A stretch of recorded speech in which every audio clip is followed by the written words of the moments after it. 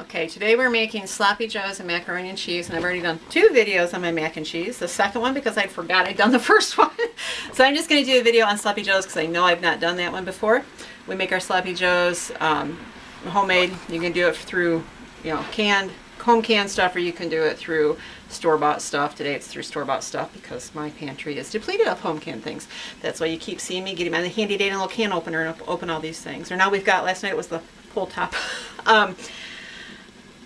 So real simple, I've got 3 pounds of ground beef in here, and we're just going to brown the ground beef.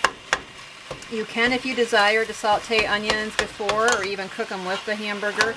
I do not currently do that because I have objections by a couple of little ones about that on some things. Some things I don't mind it. One thing about sloppy joes, and I know everybody's different, but I think it's important for me that I brown this and I make sure that it's all crumbled really well. You can put the camera down here. If I have big chunks in here, it's kind of like biting into a meatball, I guess, when you're eating it. And the spices do not mingle through the meat, so you're getting like this big hamburger bite out of a sloppy joe sandwich, and that's not what sloppy joes are. I use tomato paste in my sloppy joes. My mom always used tomato paste in her sloppy joes. Now she would use a seasoning packet with it, and I think the seasoning packet years ago when I was growing up, she used French's seasoning packet, but there's ways around seasoning packets where you don't have to buy those things with all the additives in it, and it doesn't take a whole lot of spices to do it. So I got 3 pounds of burger. I'm going to add anywhere, these are small cans, these were all they had. They're 6-ounce cans. I will add anywhere from 2 to 3. I'll start with 2 and see how, after I get the seasonings in there, see if I need to add the 3rd one. So you'll need to add water to this. Now, my hamburger is very lean. It's a 93 to 7% ratio. So I usually end up having to add water as I brown it. There's no fat to drain out of it. And I can tell already just by looking at it that I'm going to need to add that 3rd can. I am still going to wait till I get the spices in though. And how I can tell is because I like my enough paste in here that it's got a much redder tone to it. I add salt. And then paprika is the main seasoning for this. You can, sometimes I will put a little bit of cumin in, and if I do, it's not much. The other big thing is sugar. Brown sugar has always been our favorite. I have not been able to use brown sugar for years because of Zebulon, so I use white sugar, and that's a matter of preference and taste. You don't want the tomato to be overpowering.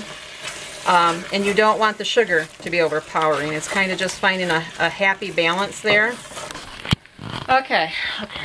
Then the other ingredient is mustard. Now here's the thing. It is just the slightest amount of mustard. I mean, you can use powdered mustard or dry mustard, or you can use prepared mustard. The amount that you use is almost microscopic. So microscopic you wonder why even bother putting it in. And when I haven't made it, I've noticed a huge difference.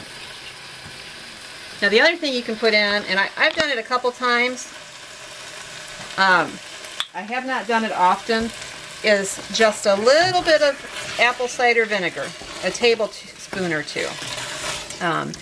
It helps to give a little bit of a bite to this. I did end up adding the other tomato paste as well as some more sugar and more paprika. The sensation, I think, and the flavoring that you're going for, it's a cross between sweet and tangy. It's probably hence the vinegar. I mean, I might actually add a little bit to this just to see what it does because it's been so long since I've done it. But look, show the camera here. This is the coloration and the texture. I think that is the way to go. It stays on the sandwich well. If it's much paler than this, then that's a good cue to add some more tomato paste. But again, you're not going to for that tomato flavor. And if that's what you're getting, then you don't have enough seasonings in it.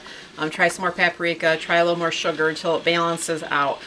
This is not necessarily a healthy meal. It's full of protein. That's about all you get from it, okay? So, but it's a nice nice weekend meal, a good treat once in a while. Alright, so I did go ahead and add the vinegar to it because, like I said, it's been so long since I've used it, I couldn't remember what it did for it. And I just used a small tablespoon, maybe a couple teaspoons, and it did add a little bit of a zing to it. You know, I know it obviously reduces the acid in the tomatoes, but it does give a little bit of a more zesty flavor.